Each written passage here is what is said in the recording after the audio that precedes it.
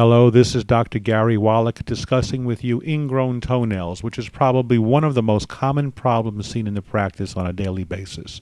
The arrow is pointing to the portion of the toe that's ingrown. If you look to the opposite side of the same toe, you'll see how the skin is smooth, not particularly red. If you come back to where the arrow is, you'll see it's red, it's a little bit puffy and swollen, and that's about the only change you could see, but it feels a lot worse than that. Pain is present in closed shoes. It hurts with pressure. Bed sheets will cause pain. Even after the nail is clipped, it may feel better for a short time, only for the pain to return shortly thereafter.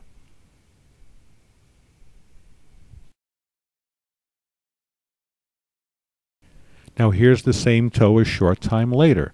You notice the arrow is pointing to the area that's been taken care of. Now compare it to the opposite side of the toe, and you'll notice this time there's almost no difference. The redness is gone, the swelling is gone, puffiness is gone.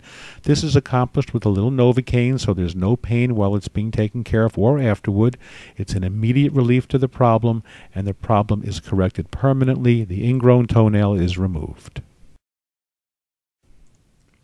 The consequences of not taking care of an ingrown toenail are quite significant. That's because the bone structure are just fractions of an inch below the surface of the ingrown nail.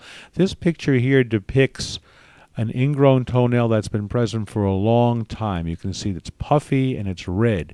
And if you look again at this picture, the arrow to the right is showing where the skin is and where the ingrown nail is, but the arrow at the tip is pointing to the bone structure, just fractions of an inch below the surface.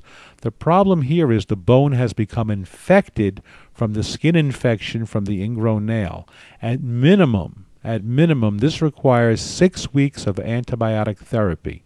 That's quite a long time to be taking antibiotic pills, or even more significantly, it can require IV antibiotics. Now, if a person is diabetic or has serious circulation problems, even more severe problems can occur, and that would be an amputation of the tip of the toe to remove the infection, or even worse, amputation of the toe, and in some cases people can lose their legs from an ingrown toenail problem. So the lesson to learn from this is that if you do have an ingrown toenail, get it taken care of quickly. Don't let it linger because you're afraid the treatment will be painful, because the problem is so painful. The treatment is simple, it's easy, it's painless, and the problem is resolved permanently. We do this in the office on a daily basis. This is Dr. Gary Wallach. Thank you for listening. This has been a discussion about ingrown toenails.